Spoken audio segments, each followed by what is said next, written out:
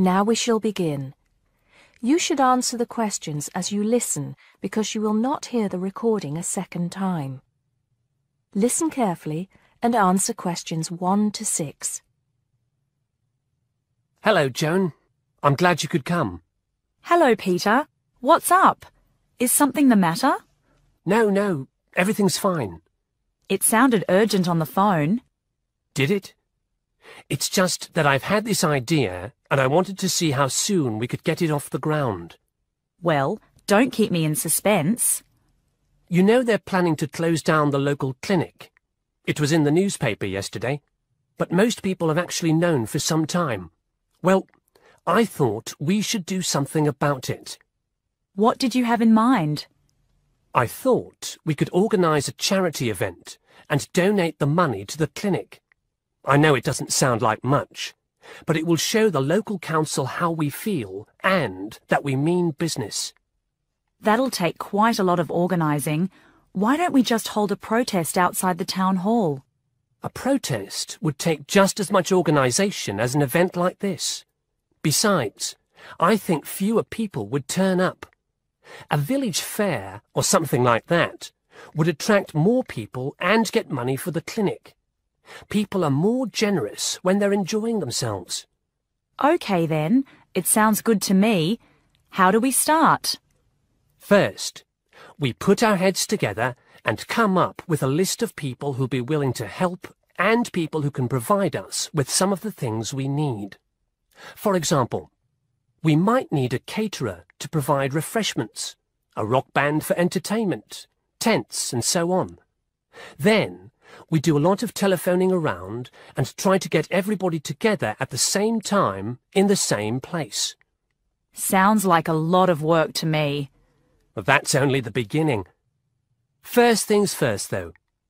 Let's decide now on who to get to the initial meeting and where and when to hold it. Fine. Well, the village hall would be the best place to have the meeting. It's not as big as the youth club, but it's warmer. There'll be no problem getting permission to use it, but I suppose it depends on how many people we invite. We don't want too many, otherwise the meeting will go on too long and nothing will get decided. But the village hall is a good idea. It's more official than having it in someone's living room. How many? 6 or 8 people to start with? 10 at the most? OK, now we have to decide on a suitable day and time. Suitable to everybody, I mean. A Saturday or Sunday would seem to be the best choice because people aren't at work on those days. But they may not like the idea of giving up a part of their weekend for a meeting.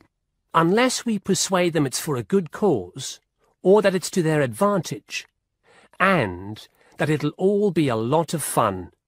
We'll provide refreshments, of course. What if some don't want to give up their weekend? Then we'll give them an alternative. Say, one evening in the week after everybody's finished work. We'll see which is the most acceptable to them. Then book the hall. I can do the refreshments for the meeting. I'll get Darren and Maggie to help me. I'm sure they'll be more than willing.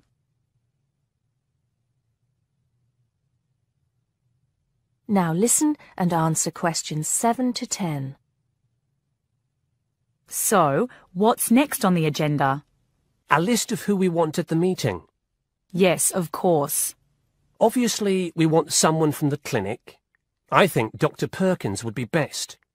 He can tell us exactly what the financial situation is there. You know, how much money it takes to keep the place running, and how important it is for the community to have the clinic. The vicar, too. He can rally lots of support. And Mr. Sims, our Member of Parliament. He is very busy, but I think I can persuade him to come, or get his wife to persuade him to come. I see her quite a lot socially. That's great. 2 other people I have in mind are Freddie Smith. The journalist? Yes. Well, he's the editor of the local paper now, and might be useful. He might let us advertise for free, and he'll know how to go about getting leaflets and posters printed. That's another thing. We'll need volunteers to put leaflets through people's doors and stick up posters all over the place. We can decide that at the meeting. What about the other person? What other person? You said you had two people in mind, Freddie Smith and... Oh, yes, Mr. Gates. Mr. Gates. Do I know him? You must do. He owns Greatfields Farm. We need a large area to hold the fete. Right. So how many have we got then? 7 or 8? There's Dr. Perkins, Mr. Sims, that journalist. Freddie Smith, you mean? Yes, him. And the vicar and Mr. Gates, the farmer. That's only 5. There's you and me. That's 7. That will do for now. Let's start making phone calls.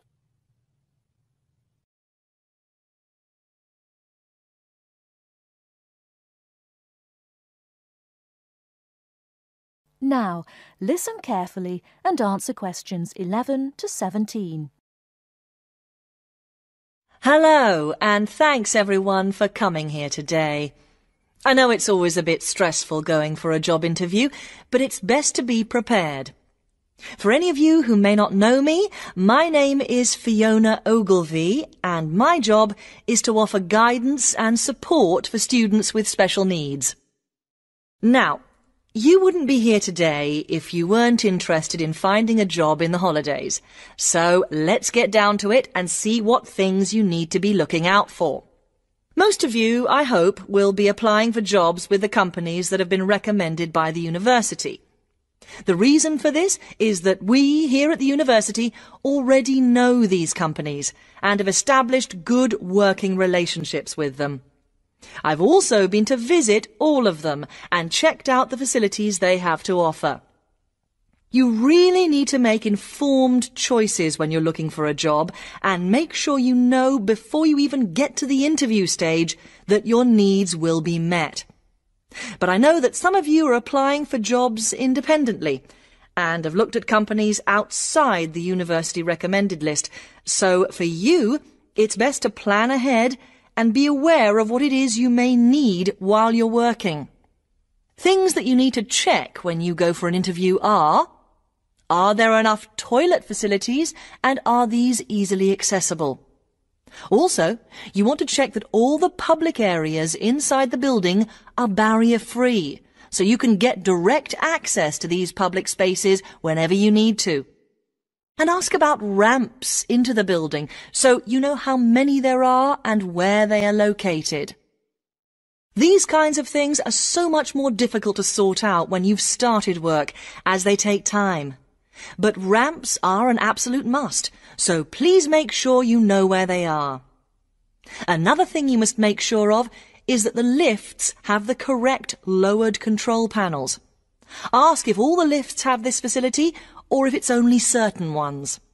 Now, something I think that is often overlooked is working hours. What you want to make sure of is that you get flexi time. This basically means that your working hours are flexible and you can clock on and clock off in times that suit you. Within reason, of course.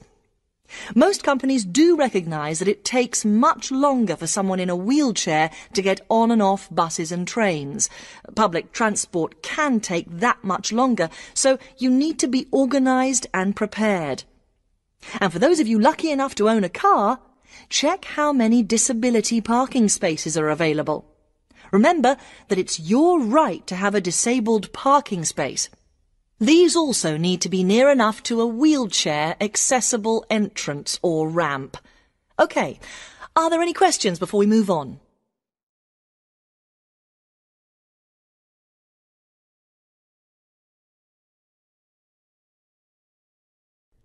Now listen and answer questions 18 to 20. Right, let's move on then. Now I want to talk you through the series of visits to companies which we've got planned for next week. On Monday morning, we will be visiting the Lowland Hotel. They have various summer jobs available, working as a receptionist or conference organiser in their busy conference centre, organising and setting up conferences. You need to be prepared for working in an office environment and spending quite a bit of time talking on the telephone. The bus leaves for the hotel at 9 a.m, so make sure you leave yourself plenty of time to get there. When you arrive at the hotel, please gather in the reception area and wait for someone to take you to your first session, which will be a talk. The talk at the hotel will begin at 10 a.m. and then there will be a short tour of the hotel. There will be a light lunch provided, which is usually salads and sandwiches. The next place we'll be visiting will be on Tuesday afternoon. We'll be going to visit a little local company that makes handmade paper and cards. For those of you studying art, this may be just what you're looking for. We'll be taken on a tour of the company which lasts 3 hours. The tour will start at 3:30 p.m. and after that you'll have a chance to meet some of the staff. Tea and coffee will also be provided. We have no trips planned for Wednesday, but on Thursday morning we'll be going to Tobago Travel Agency. This is a very popular choice amongst our students because you can get student discounts on holidays. We've booked a coach for this and it'll leave from outside the refectory at 8 a.m. You'll need to bring a packed lunch for this, so please don't forget. There is a little canteen where you can buy hot and cold food, but this is closed on Thursdays. Friday, we'll be having representatives from all the companies visiting us, so you will have a chance to ask any questions, and of course, put your name down on the list if you're interested in working for them over the summer. This event will take place in the main hall next to the library, and it'll run from 10:30 until 4. I really hope you make the most of this excellent opportunity to not only earn yourself some extra money, but also to gain experience of what it's like to work. And if you'd like to find out more, then please ask some of the students who worked last year. They're all wearing green badges and will be happy to speak to you afterwards.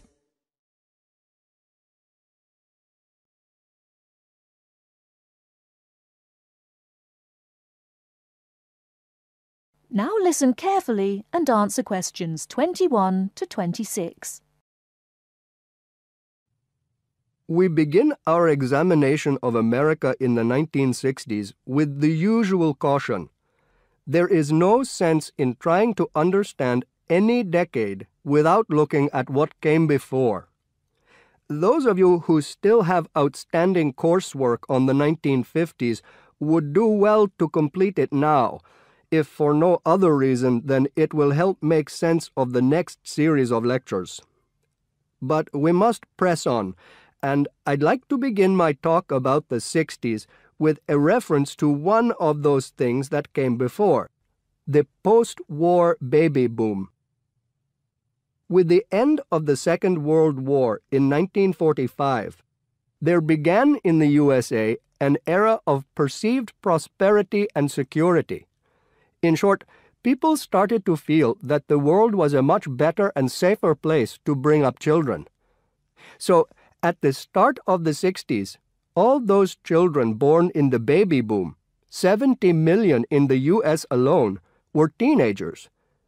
As the 60s progressed, and as this large number of people approached adulthood, there was a noticeable shift in the balance of power, and young people began to have a voice in ways that were not considered possible in the more conservative atmosphere of the preceding decade. Things were moving forward at a rapid pace. The literature of the time brought out all the taboos. Everything was covered, such as race in, for example, the book To Kill a Mockingbird. The role of women changed, and equality for women, well, let's just say that once certain books were published, women were no longer going to be satisfied with their roles as devoted wives and mothers. Through literature alone, the whole fabric of society was challenged, and by the end of the 60s, things would never again be as they had pretty much been for the preceding 40 years. It was a decade of protest, civil rights protests, feminism, the rights of minorities, the Vietnam War. All these causes led to peaceful and not so peaceful protests on college campuses and elsewhere. People had been given freedom of speech and they were going to use it. The crime rate rose to 9 times what it was in the 50s, as respect for the old order faded away. But it was also a time of great development. In medicine, the 60s saw the first heart transplant. In technology and the space race, where we saw the first American in orbit and lasers being invented at the start of the decade, and the first man on the moon, and the first primitive internet at the end.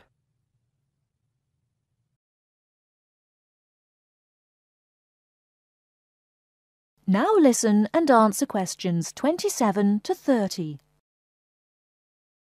None of this, good or bad, might have happened if things in 1962 had gone slightly differently. On October 16th, President John F. Kennedy met with his closest advisors at the White House. They had obtained photographic evidence showing that Cuba was building or installing nuclear weapons. It was widely believed that Cuba was preparing to fire these weapons at cities in the USA. Kennedy was faced with 3 choices: to try to resolve the crisis diplomatically by negotiating with Cuba and the Soviet Union, to take action to block the delivery of more weapons into Cuba, or to attack Cuba, destroying their weapons. Believing that the first option would end in failure and that the third option would lead to war, it was the second option that Kennedy chose. In doing so, he succeeded in preventing the buildup of more missiles. The Soviet Union then withdrew the weapons from Cuba. Most historians agree that if Kennedy had acted differently, the episode would have led to a full-scale nuclear war between the United States and the Soviet Union. Millions would have died, and the world would have been changed beyond recognition.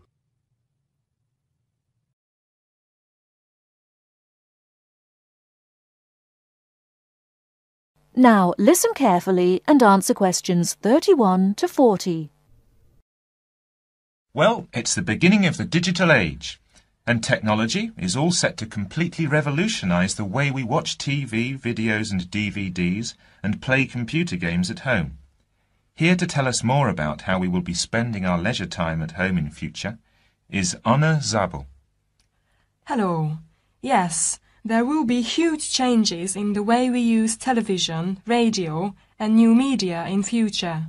By this I mean we will be able to do what we want, where we want and when we want. The result is that our homes will increasingly become home theatres, and all our entertainment at home will be available at the touch of a button. Now, most home entertainment these days is delivered over wires, but this is changing thanks to high-speed broadband. Downloading will become easier, and studios will eventually release movies, songs and video games directly to the consumer.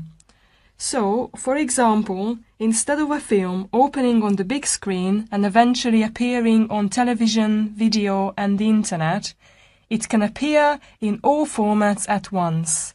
This means that we will have more choice and control over the media we use.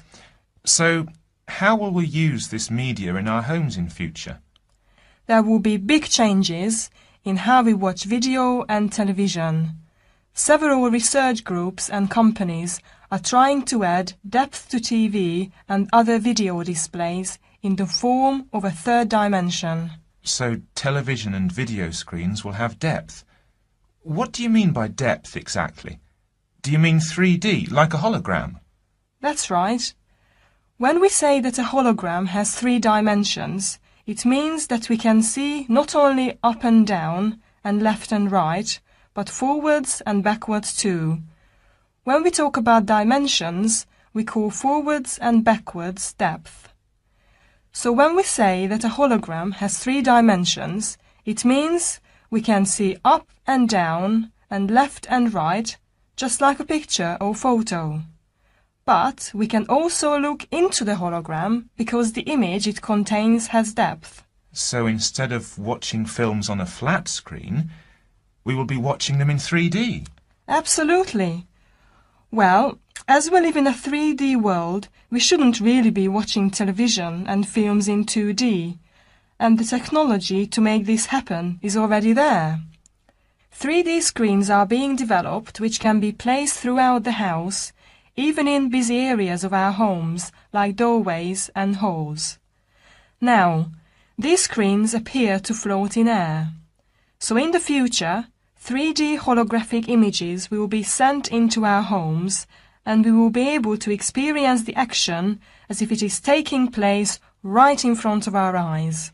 So, the action won't just look real, it will be real. Incredible! How does this technology work? Well, to get true 3D, each of your eyes has to see a slightly different image. 3D screens interweave multiple images in vertical stripes using special coatings and filters built into the screen. This means that each eye sees a different set of stripes. These screens are called lenticular screens. Now, these screens are easy to produce and some laptop PCs and cell phones already have them. However, lenticular screens do have one disadvantage. The strain on the eyes and brain of putting together a 3D image from two flat ones can result in headaches and dizziness.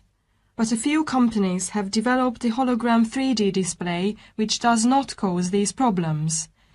Instead of building images, then leaving them to the brain to put together, holograms create a whole image that reaches the eye exactly the way light from a real object does. You can even walk part of the way around a holographic image to see side and back views, just as you would do if the object was right in front of you. Twin holograms will let a couple watch two different programs on the same screen, even if they sit next to each other on the living room sofa. So no more arguing about which program to watch. That's right. Patio screens are being developed too. Patio screens? What are they exactly? Well, a patio screen is a big inflatable screen, which means you can take it outside your home and watch a film in your garden. Some patio screens are even equipped with DVD players, and some new ones may even have a wireless connection. Amazing developments there. Well, join us after the break when we will be talking. That is the